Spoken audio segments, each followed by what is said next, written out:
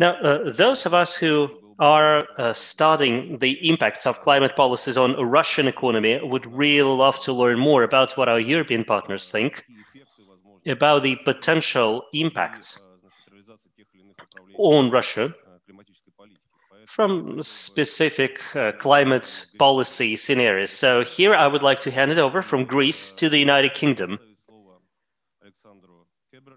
So, Alex, I'm about to hand it over to you so that Alexandre Koberle can actually tell us about the models used by European colleagues and what they're showing. Thank you. Okay. So let me share my screen. Good morning, everyone.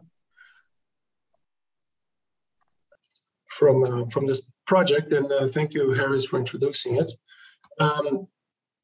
Quickly, what we are trying to achieve globally in terms of climate change can be summarized by looking at what is projected to happen in the future, depending on what, how little or how much we succeed in mitigating climate change and by reducing greenhouse gas emissions. As we can see here, let me just put a quick laser pointer here. So for these different temperature outcomes, we get very different types of impacts. Heat waves go up considerably, not just in intensity, but also in frequency. Agricultural drought becomes quite a challenge for sustained agricultural production. Floods increase as well. And then maize here is used as an example of what may happen to agricultural productivity. So the higher the temperature outcome, the more climate change we will be facing in terms of not just temperature, but also precipitation and water availability and so on. So, and for a country like Russia, yeah, some may say that heat waves are not necessarily an issue, but I would say that they probably would be, because the infrastructure in Russia is probably not prepared for higher temperatures or sustained higher temperatures in the summer. And, we're seeing wildfires happening in Siberia. Permafrost melting will put significant amounts of infrastructure risk. There's a good literature on the potential financial impact of that, particularly because a lot of the oil and gas production is in the Arctic and depends on this infrastructure, which depends on a solid frozen ground. So this is just to make the case that mitigating the climate change and reducing emissions and avoiding these very large increases in temperature is in everybody's interest, no matter where you are in the globe. So this is why we need to reduce emissions rapidly. So this is just an example of different projections into the future and how bad it can get. This is kind of a worst case no policy scenario where we get almost as much as 5 degrees increase. An average no policy scenario is around 4 degrees. But where we are with the direction that we are going is probably below that, but above the Paris Agreement objectives, which are well below 2 degrees, 1.5 degrees. Even a 2.5 degree scenario would imply significant climate change impacts. So this is the urgency of action. More needs to be done. These are the pledged policies. This is basically NDCs, National Determined Contributions. If we follow that line, we're going to end up around 3 degrees and we need to bend that curve downward. So this project is to inform policymakers by engaging with stakeholders and producing these scenarios to go forward.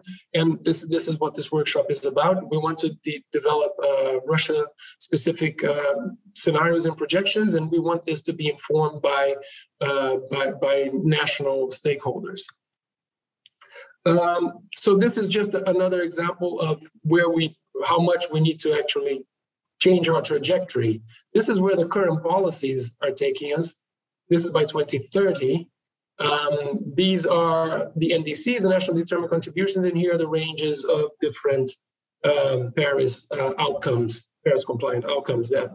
So this challenge here in the next 10 years is quite significant, and actually this next decade is critical.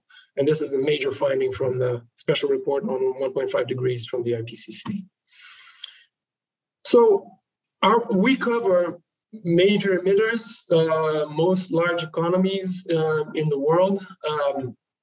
And we can see that Russia has quite a significant model coverage in this project. Several of the global models include Russia as a separate region, but there's also national models covering Russia, and then the US, Brazil, China, India, South Africa, European Union, and so on.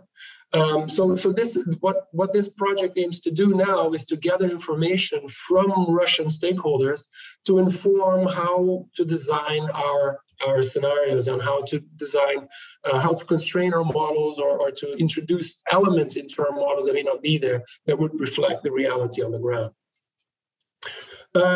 Quickly going through mitigation targets in Russia's NDC, is basically at this point to reduce by 25 to 30% by 2030 compared to 1990. So reduce emissions by about a quarter to a third compared to 1990 levels. This includes land use change in forests, which is a major concern in Russia, from what I understand.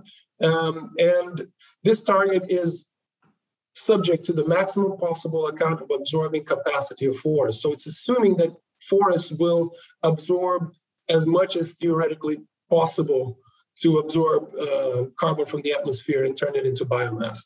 This is what is assumed that will deliver this target. The current situation is that Russia is the 5th largest emitter behind China, US, EU, and India. And fuel combustion is responsible for more than half of these total emissions, excluding land use change. And this mainly from power, heat, transport, and industries. But fugitive emissions of methane also contribute a significant amount of emissions, about a third of total emissions. And they are obviously localized in coal, oil, and gas industries. So I'll be curious to hear from stakeholders how much can these be reduced? How much can these fugitive emissions be controlled? But that'll be one thing that we can address. Forestry also provides a net sink, so it's an important part of the emissions of the CO2 balance of the carbon balance in Russia, and they have significant potential for further growth, making this an important sector for national decarbonization strategy.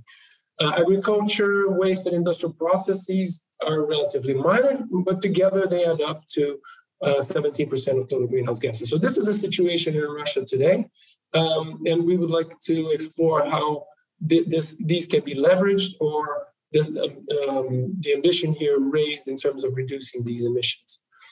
So the first effort that we have a paper in the review, an article in the review right now, which explores where we are headed. So it's taking current policies and NDCs and projecting them forward to try to understand to what extent the current efforts will deliver future reductions and how close they may get us to Paris compliant goals. These are global results. And we can see that the range is quite large depending on, so what is shown here is several models applying 4 different metrics for future efforts. So what we're doing here is we're taking current effort, which goes to 2030, and projecting it forward using different metrics like carbon intensity, emissions intensity, or an implied carbon price that then creates these different trajectories here.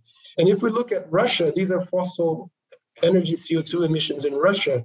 We have quite a spread depending on model. So the models differ quite significantly in how they portray Russian emissions into the future. So this is where we are today. This is 2020.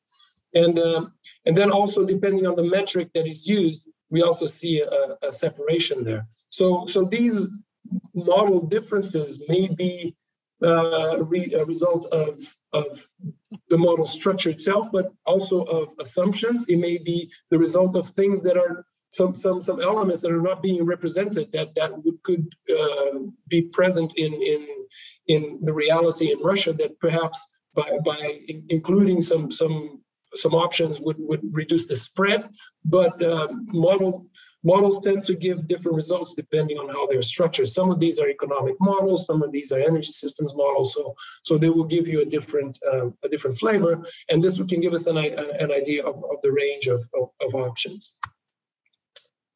So how can you, the stakeholders, help us make our modeling real world relevant? So, for example, if we look at these sectors, we look at oil and gas, forests, and fuel use. These are not present in the NDC. There are no targets for the NDC for these sectors in the Russian NDC. But it would be interesting to understand to what extent it is possible to reduce emissions in these sectors. So the current sources of emissions in these sectors, in oil and gas, is a lot of CH4 fugitive emissions, a lot of methane, natural gas leakage, basically. And perhaps this natural gas may have value in being captured and used rather than vented or flared or just leaked to the atmosphere. In forest, deforestation and land use change may be also is also a current source, but land degradation as well. Perhaps there are options here to explore.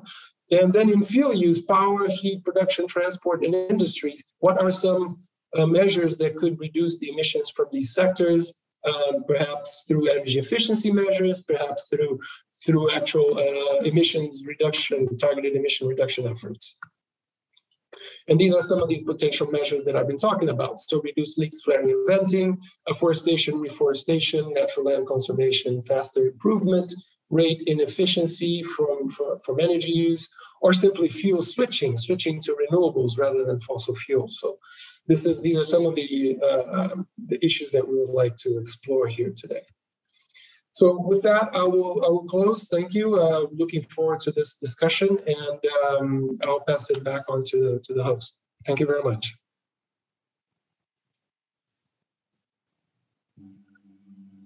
Спасибо, Алекс. Yeah, thank you very much, Alex. Ну, я думаю, что да, как бы какое-то обсуждение у нас будет все-таки в конце наших презентаций. I am really looking forward to some discussions at the end of the session. And right now, I think I should give the floor to the Russian speakers on the same subject. Ключевыми результатами расчетов, которые мы делаем при помощи наших моделей.